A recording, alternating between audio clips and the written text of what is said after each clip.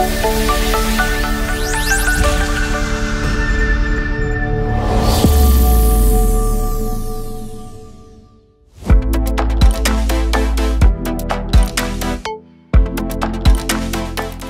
I'm David Hicks and I want to give you a brief history of CO2 at CMG.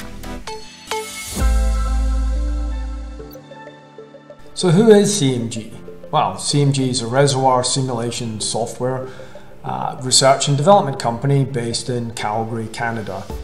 We've been around for 40 years now and we're well known for our thermal, chemical and advanced modelling process capabilities, including, in particular, CO2, which is the topic of my conversation today. This is our head office in Calgary, in a nice summer's day. And in this office, we have in the basement quite an extensive computing centre. And this is where our support staff and our consulting staff from around the world can access quite high levels of compute power to do large or extensive studies that they don't have the local compute power to do maybe in our offices. At the top of the building are our training rooms, and this is a training room from prior to the COVID times when we could do all these things in person.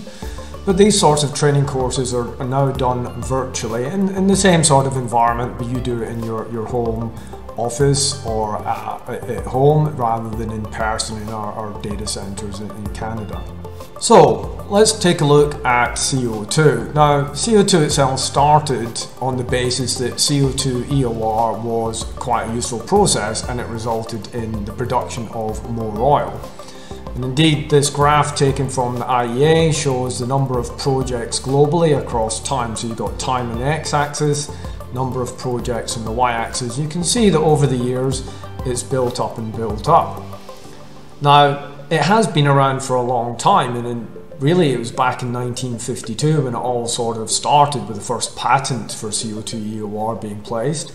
And then in 1964 there was the first field test conducted, and then in 1972 we had the first commercial CO2 EOR project in West Texas, and that's why on the graph on the right you see we're starting in the early 1970s. So we've been going for about 50 years with CO2 EOR and learning about that process for an extensive amount of time.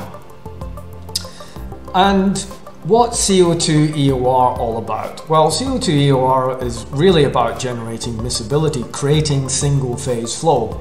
If you have multi-phase flow in a reservoir, you typically will leave behind some residual amount of oil as the phase that's pushing the oil through the reservoir essentially leaves stuff behind. When we have a single phase flow, we don't really leave anything behind. We're essentially pushing one substance with the same substance, so you're essentially leaving nothing behind because eventually you will just have CO2 left and all of the oil itself will be swept through. There's no multi-phase flow effects, it's all single phase flow. So we end up reducing the residual oil to effectively zero if it's a perfect miscible flood. And we can also, even with the accounts of CO2 being a gas, we can also sweep different parts of the reservoir if we had started off, say, sweeping the reservoir with water. And where there's sufficient CO2 supply, it's actually quite a popular EOR technique because it is very efficient. And CMG's GEM reservoir simulator has been around for 40 years or so now, and it provides all the required functionality above for that CO2 EOR and more, and it's been providing that effectively since about the 1990s. So 30 or so years we've been modelling CO2 EOR capabilities. Now more towards the current point in time, CO2 EOR is being conducted, but nowadays people are thinking about, okay, I don't want to just increase the amount of oil I'm producing, I want to actually have less CO2. And in fact, I want to get rid of a lot more CO2 than I'd actually need in some EOR project. So we're now looking at the concept of CO2 sequestration rather than EOR. And CMG has been involved in carbon capture or CO2 sequestration for maybe not as long as we have been with EOR, but certainly for quite an extensive amount of time, over 20 years now. And it all started back in Japan in Kyoto in 1998, and this led to the Japan Oil Engineering and CMG having a JIP, or a joint research project, for the Research Institute of Technology of the Earth in Japan. And this ran from January 2001 until April 2005, and this produced a product that we called at the time GEM GHG. The GHG was for greenhouse gas. And this is where we added an extensive range of features to our GEM reservoir simulator. So GEM is our compositional equation of state-based reservoir simulator. And we added a lot of features for saline aquifer disposal. This was added to GEM. And GEM itself is multi-phase, is compositional, full geochemistry, and the geochemistry was added as part of this saline aquifer disposal project. Geomechanics and temperature, so it covers all the bases for CO2 sequestration in saline aquifers, as well as your standard compositional type reservoir simulation. And then for about 10 years, from the start of that project to, in 2000 to about 2010, saline aquifer disposal was quite a hot topic. There was probably over 100 papers published using GEM for this type of process during those 10 years. And the sort of processes that GEM was being used to model was, okay, what forms and what times, how long is that CO2 going to be stored in my reservoir? What form is it going to be stored in, and how much am I going to get rid of if I inject it into these aquifers? And some forms are extremely safe for long-term storage. So mineral trapping, if I convert CO2 into calcium carbonate, like these white cliffs over here, it's pretty stable. It's going to stay there for millions of years potentially, not likely to leak anywhere. And then you've got sort of short-term storage where CO2 might be stored in the gaseous form. And if you've got gaseous CO2 in a trapping structure, you need to understand the structure itself, the seal integrity, and where that CO2 is going to go within the structure.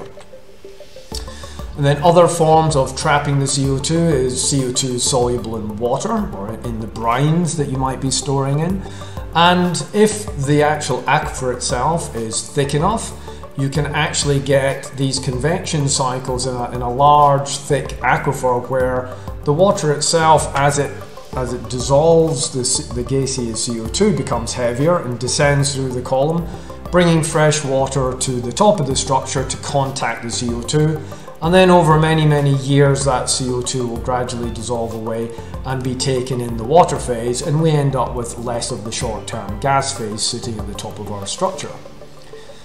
And then when people were looking at, okay, maybe are there other ways I can trap the CO2 away from my seal, the top structure, through the porous system itself, then other approaches were looked at, trying to invoke essentially hysteresis trapping, so injecting water and gas at the same time, or injecting them in a cyclic fashion such that the CO2 itself gets trapped as a residual phase sitting in the pores rather than essentially migrating through the reservoir to the top of the structure and sitting there in the gaseous phase. So all of these types of mechanism were built into GEM to analyze how these things would work, over what time frames they would work, and could I be secure in trapping the CO2 over the time frames I needed to consider. So CMG, since Kyoto, has been involved in carbon capture, so that's over 20 years now. And it was mainly focused on saline aquifer disposal at the time.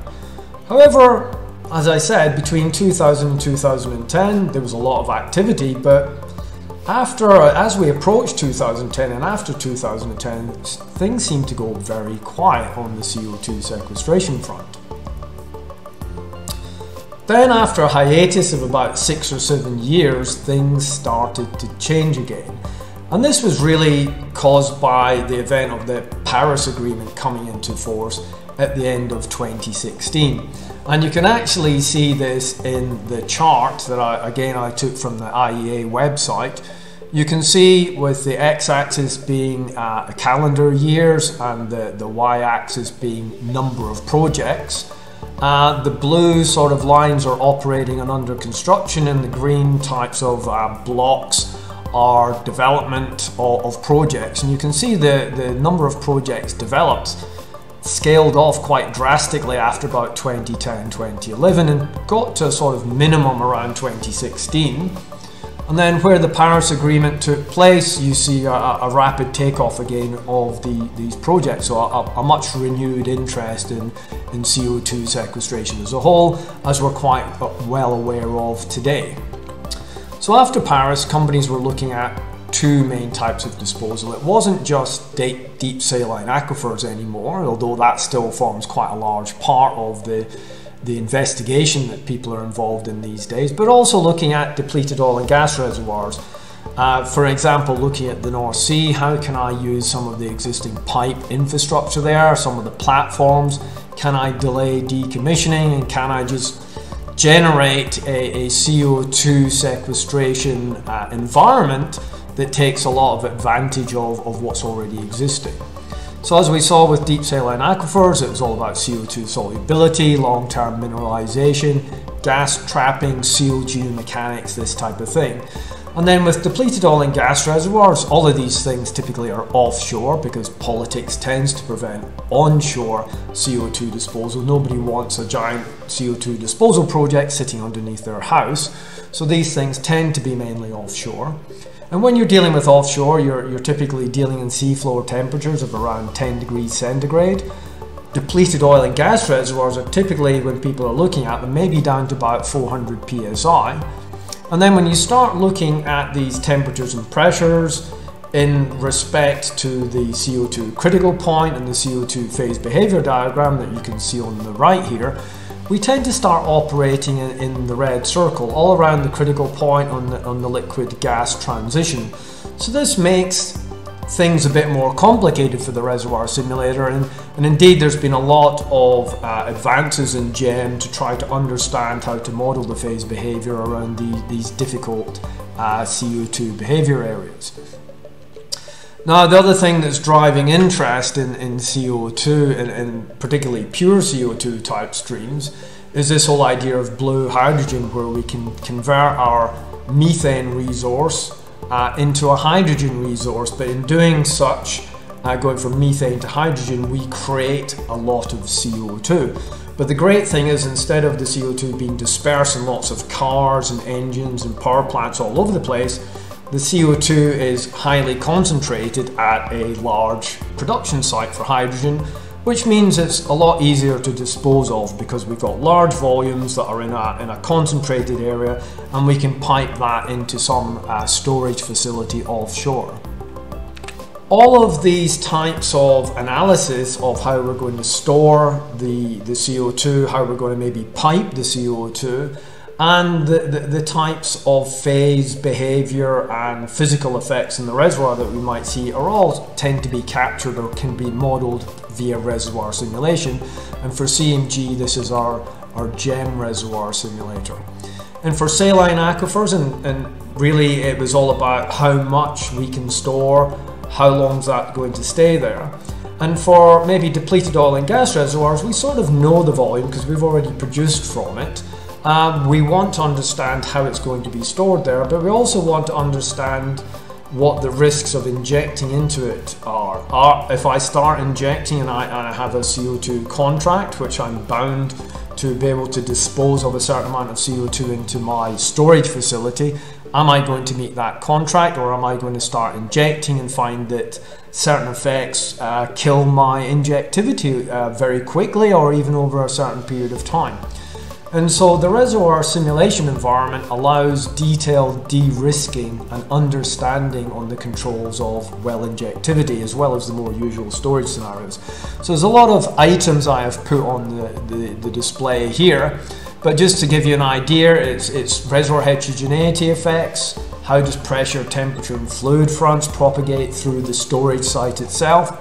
Temperature, especially in depleted oil and gas reservoirs, is a big issue. So rapid cooling caused by CO2 phase change, you've got to remember that CO2 is actually a refrigerant type gas. You've got Joule-Thomson cooling, you've got risk of hydrate formations, you can dehydrate the near wellbore environment. So there's a lot of stuff related to temperature and CO2 phase behavior effects that you need to understand, and you can model this in the GEM Reservoir Simulator. Geomechanics, not just the cap rock seal, but maybe the cement around my well completion, maybe the rock around my well completion. Am I going to actually get enhanced permeability because I induce some local fracturing? Is that local fracturing going to go up through the cemented completion and actually provide a pathway through my upper layers to surface, which is quite risky? So geomechanics is quite an important topic. Geochemistry is also related to, okay, am I going to be able to store stuff via minerals? Is my CO2 cap going to gradually mineralize over time? Is my injectivity going to change as I dry out my near wellbore through the CO2 injection? And if I shut in my well, how is that well itself? How long is it going to take for water to encroach back in my well system? So there's a whole load of fluid flow issues that we need to capture and model in the simulator and understand how that's going to affect my project. And the overall aim is to de-risk any project that we might be involved in. So in summary, I hope that I've given you an idea that CMG has been in the forefront of CO2 reservoir modeling for over 20 years, in particular with CO2 sequestration. So we've got CO2 EOR, saline aquifer disposal, and depleted reservoir disposal. Please feel free to come and contact us later, come and talk to us. We have our website, we have our offices around the world. We're all very happy to chat to you about what we're doing and how we're doing it in the CO2 world. So thank you very much for your time.